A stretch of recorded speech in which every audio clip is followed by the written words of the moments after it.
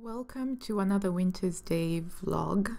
Today is Monday and I need to start on a process that I call de-weekending the house.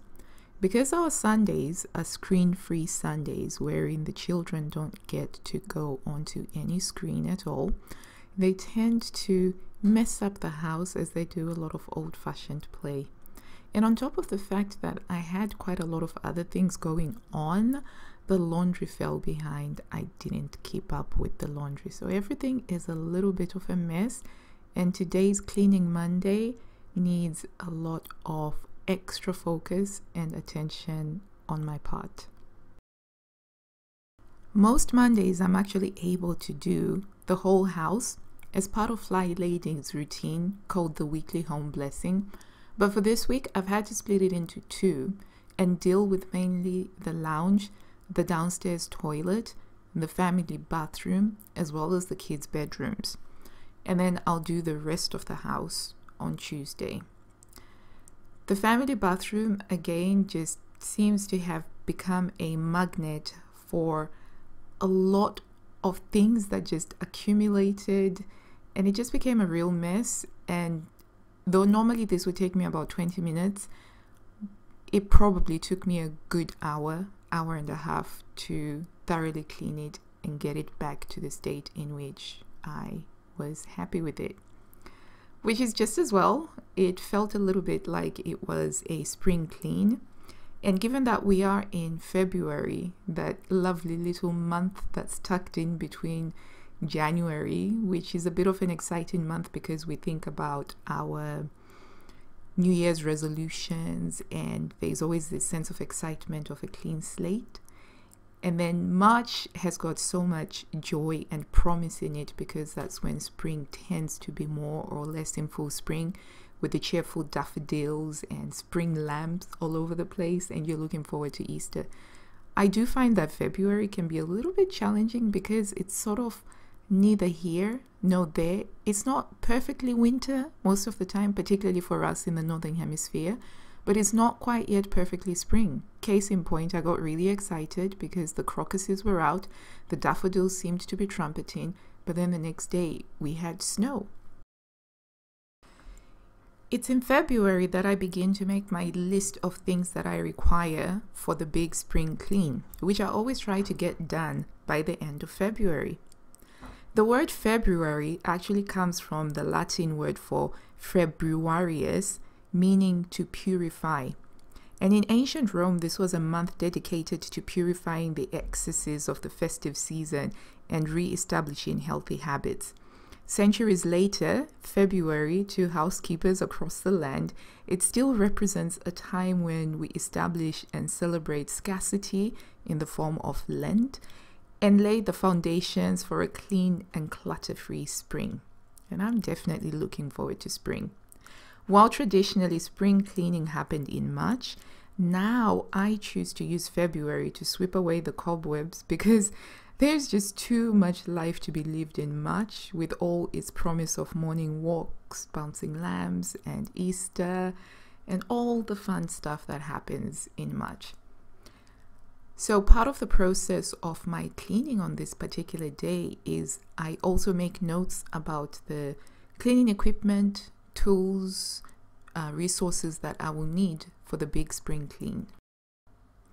I plan on starting my big spring clean a week from now, and that will be after the children have gone back after the half-term holidays that we have here in England. Being a Monday, it's a soup day, and I already had some tomato soup that I double batched last week, so there won't be any cooking or recipes shared in this video, but hopefully you'll stay around for some cleaning tips and some cleaning fun.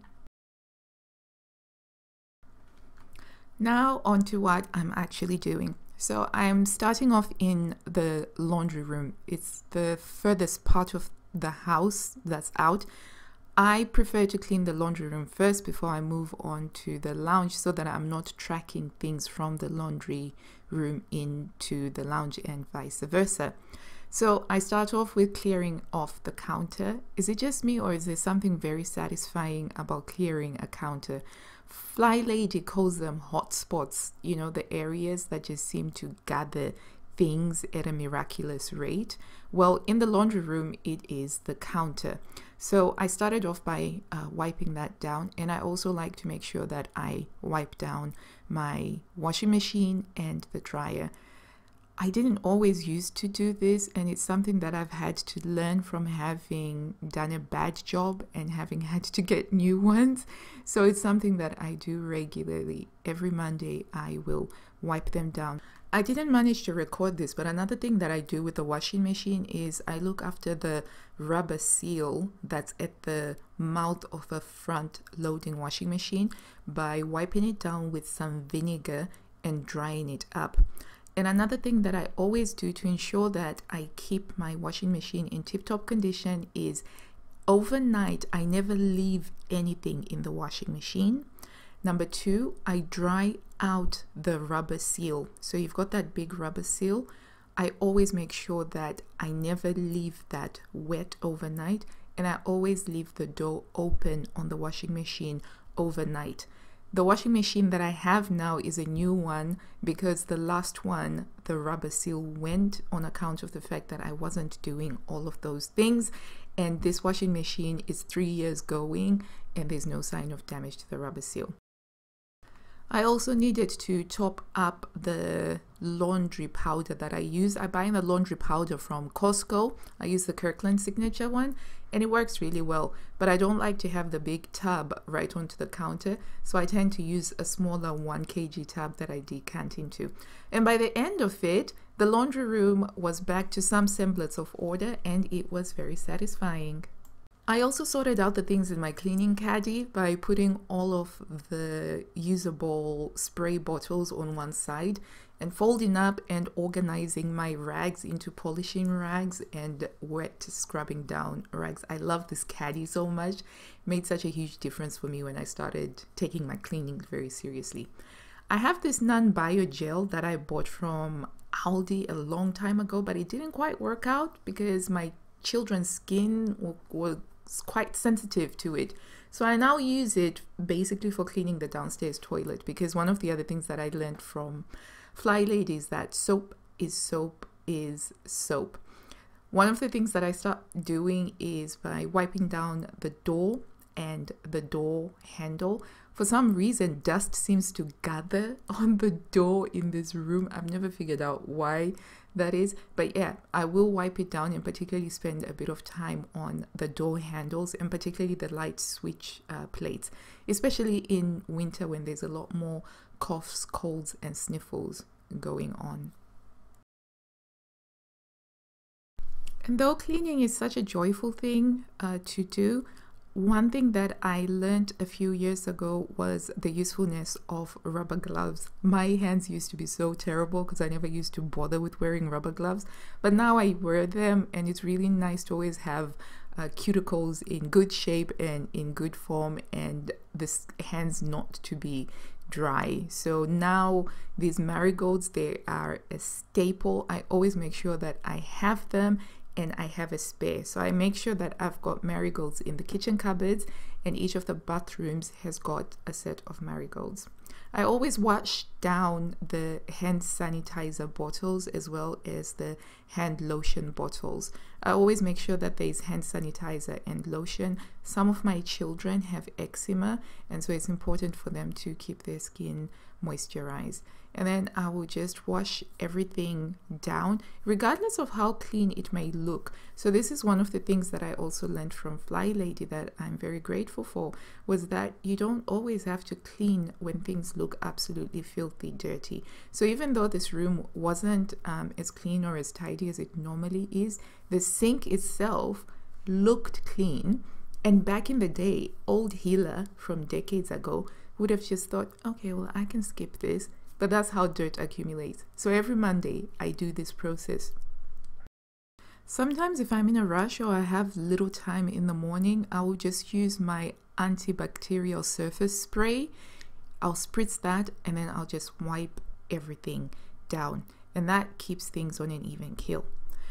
every week I do this cleaning with the toilet where I put in some hot, very hot water, and then I'll use this power foaming toilet cleaner that is really fabulous. It foams up and it just cleans the toilet and it removes limescale buildup. So if I had to sum up what my cleaning strategy is when it comes to the bathrooms, is I am constantly fighting limescale, and I'm constantly on the lookout for products that can help me with that, because the limescale buildup is so fast and it is crazy.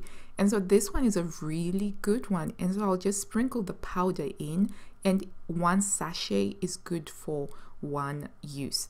I think I could get away with doing it every 2 weeks, but honestly, I found that the best way to keep the limescale in check is to do this every week.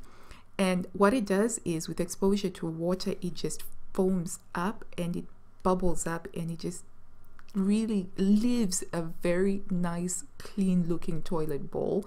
And I do love doing this. So I do this every Monday for each of the toilets in the home. It's a very satisfying way to clean the toilet, and then I'll make sure to just clean underneath the rim. Another thing that I do to fight limescale is I'm always using these lube blocks that also turn the color blue that I quite like in the toilet, and I will leave the brush to dry out, like just by popping it underneath the seat so that it can dry out, because a toilet brush can be a haven for bacteria if you don't let it dry out. And that's something that I learned from a great channel called Clean My Space, which just has a lot of great cleaning tips. I'll link it in the description box down below. It's definitely worth it if you're somebody who hates cleaning and you want to learn how to love cleaning, which is the place that I came from. I really used to hate cleaning a lot. So I will also top up the toilet roll, because this is the downstairs toilet and we store our toilet roll that we buy in bulk up in the attic. So the last thing you want is to run out of toilet roll when the nearest one is up in the attic.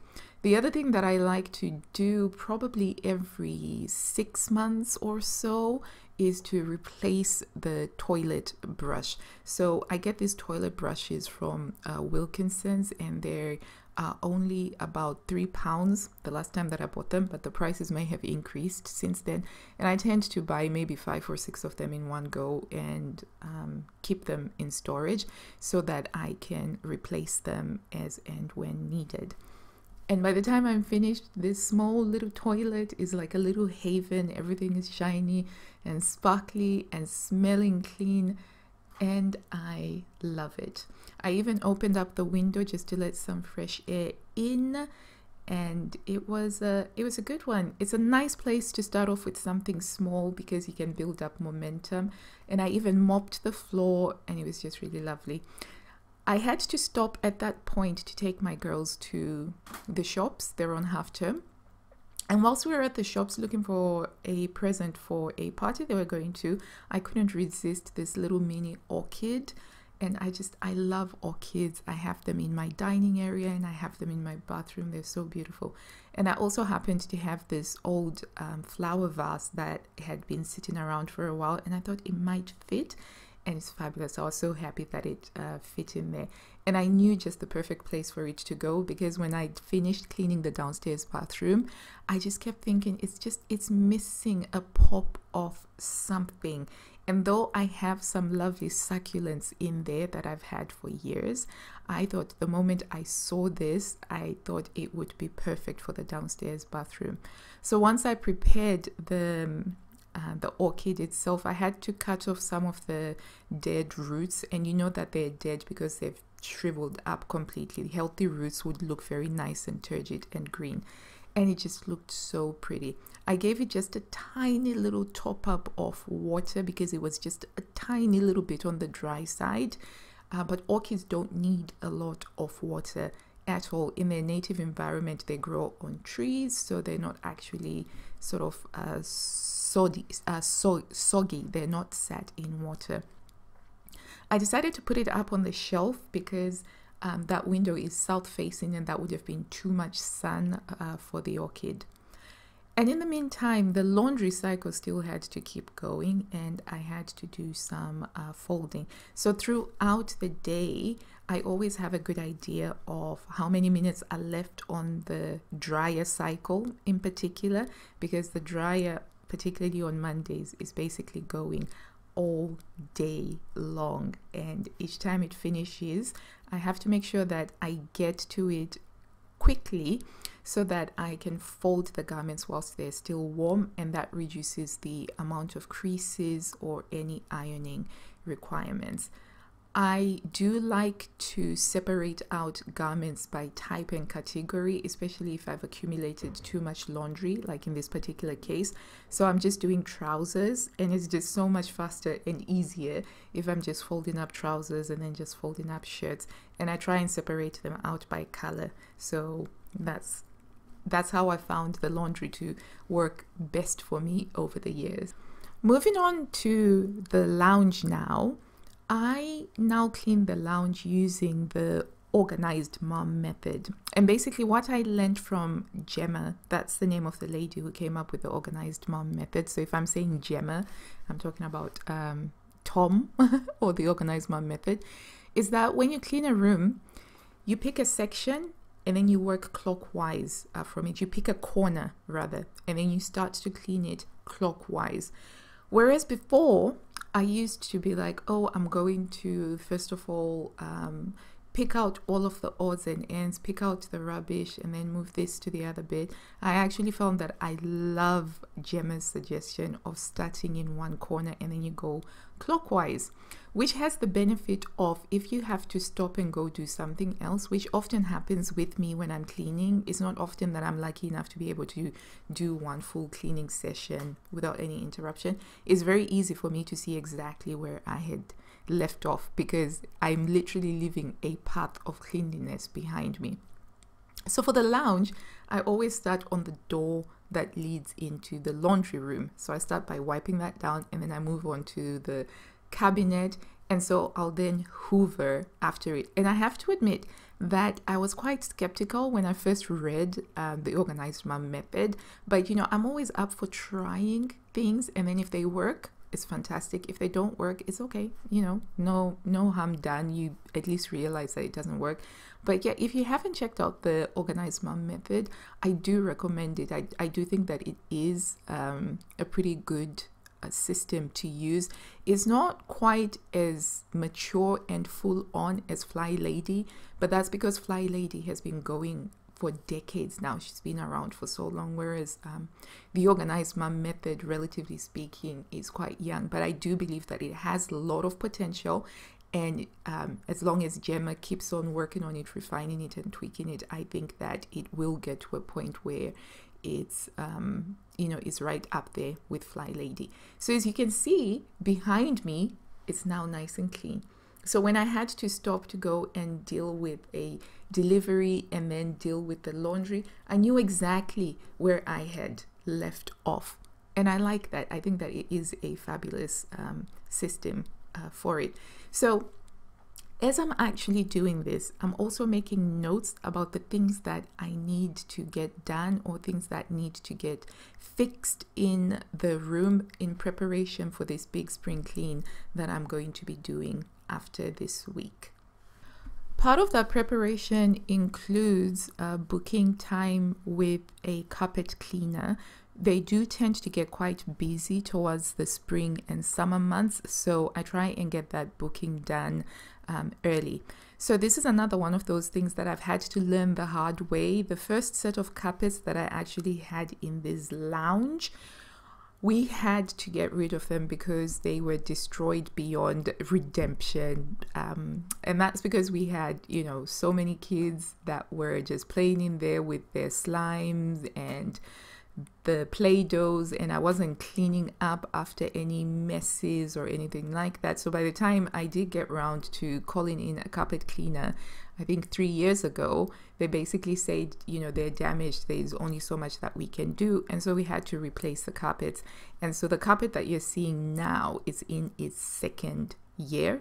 And I have been doing good practice on it. And the carpet cleaner showed me what I needed to do if there's a spill and how to look after it. And basically, the advice was stay away from the commercial carpet cleaning you know, those foam sprays that you see in shops that say, oh, just spray this. He said that that was one of the worst things that you can do on them because they tend to have bleach, and so they can actually damage the carpets. So I use baking soda. So he always said a lot of the stuff you can deal with using bicarbonate of soda or baking soda. And so that's what I do. And I've instructed the children to just always tell me if they spill anything on the carpets so that it can be cleaned up straight away. And so far, that seems to have been working. Plus, also, I asked the carpet cleaner for a recommendation for a carpet type that's great for high volume because we have 5 kids, and along with my husband, that's 7 people, and as well as visitors. I was willing to pay a little bit extra for a more hard-wearing carpet, and he recommended these ones are called steel carpets, and apparently they've got some steel fiber. I don't quite understand the chemistry behind the textiles, but they are called steel carpets, and they are fabulous. Let me tell you, I love this carpet so much, and it is so much fun to hoover it because every time that I hoover it, it looks really, really lovely. The downside is you can tell when people have walked over it because it's got a 2-tone shade to it, but it's such a lovely carpet to hoover. And from that experience of realizing that, if you have a nice carpet, you enjoy looking after it, my plan is over the years to eventually replace the rest of the carpets in the house with a similar sort of carpet. And the lounge, once cleaned, oh, it is so lovely. I do like a clean house, I must admit, and because I have to walk through the lounge every time to go to the laundry room, it is quite nice to always be seeing it in a tidy state. And there we have it. Everything has been cleaned, folded, cushions all nicely plumped. And another thing that I like to do is I like to patter around and change things. So this display here, the flowers and the foliage had dried out, so I moved the flowers from another part of the house and some little knickknacks that I have just to create a little bit of a table display with little Mr. Otter over here, who I think would look better staring at the flowers than away from the flowers. These carnations are in their 3rd or 4th week now, which is why I love carnations. They last ages.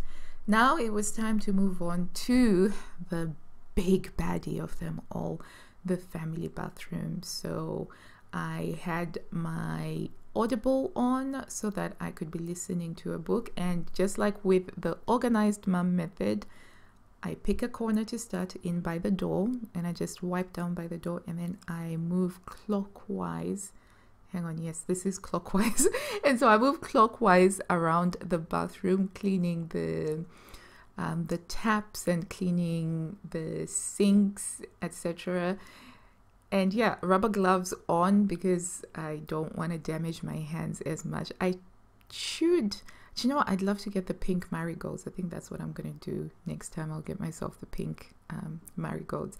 So with the bathroom, I also use this foaming cleaner, and it's one that I picked up from B&M Bargains, but it's not as great as the other one that I showed you downstairs, so I'm not going to go on too much about that one, but I have to finish it because I bought it.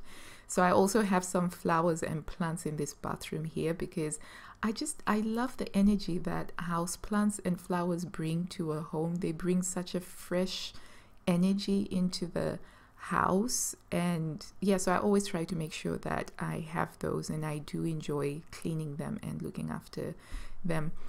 So one thing that I do want to change in the bathroom is I need some more prints in there. So that's something that I added to my spring clean list and things that I want to do.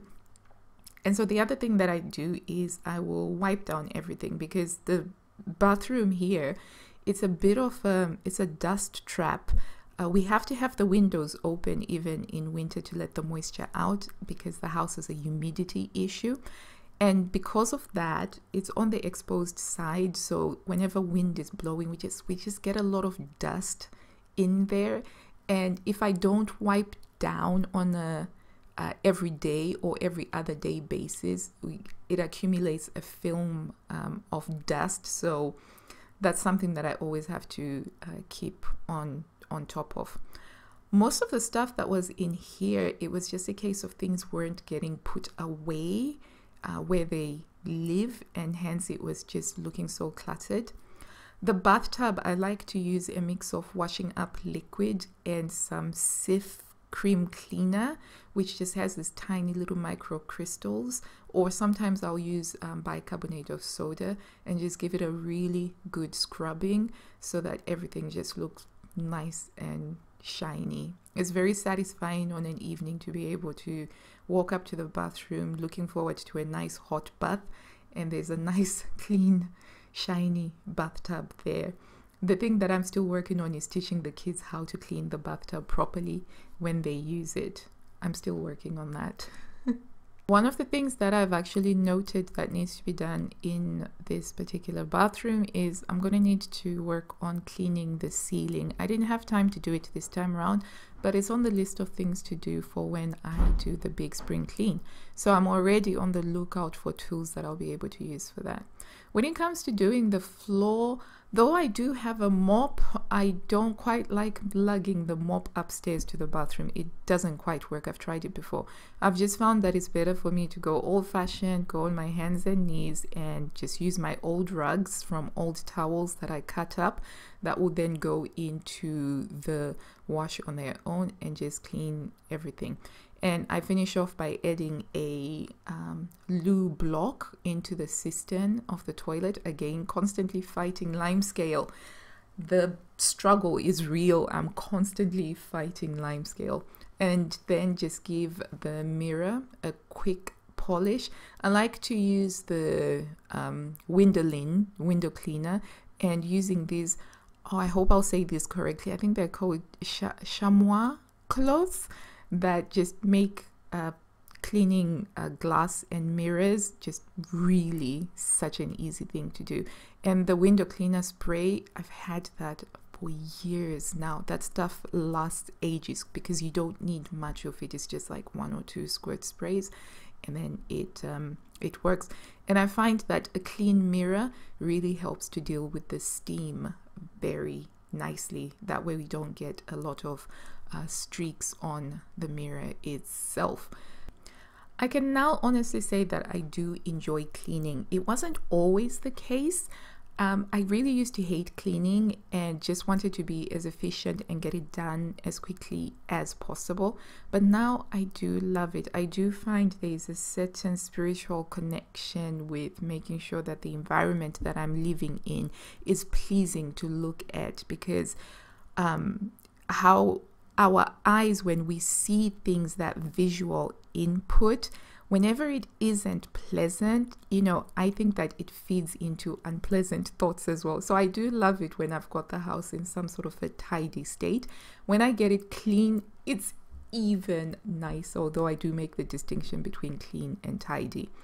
And so that's all that I have for today. Thank you so much for visiting with me on cleaning day and cleaning along with me. And I hope that you've enjoyed hanging out with me on this day. I will link all of the things that I was talking about in the description box down below, particularly the books, etc. And I will leave you with a quote from one of the first books that I actually read about cleaning and decluttering that helped me, from Marie Kondo. And I hope that this will also bless you. And until I see you next time, I wish you blue skies, health, and happiness. Bye.